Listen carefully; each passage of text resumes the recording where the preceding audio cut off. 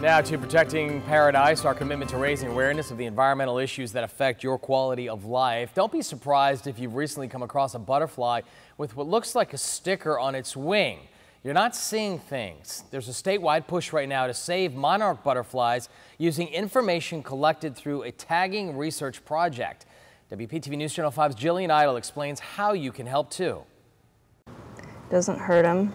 Get their little wings. Just about every morning. They're upside down in the chrysalis and then they plop out. Sean Woods is up before sunrise checking on butterflies in her backyard. Most of our monarchs here in Florida, they're non-migratory. They live here. They're kind of like the snowbirds. They've retired here. They like it. But they aren't staying alive very long.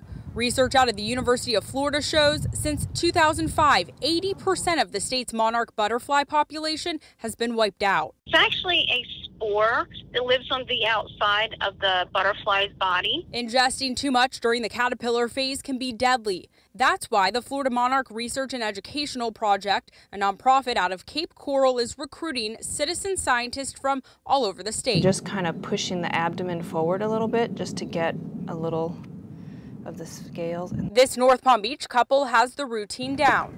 Test, tag, and release. The woman who's running the program, she emailed me and said that someone had reported one of our tagged butterflies 6 miles away in Palm Beach Gardens. Over the next 2 years, the goal is for thousands to be tracked. I would love for the enthusiasm to just spread, not just in our neighborhood, but the whole state. I mean, we have to just treasure everything that we have here, and protect it for future generations.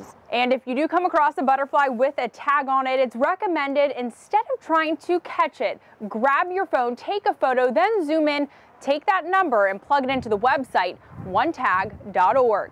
Reporting in North Palm Beach, Jillian Idle, WPTV News Channel 5.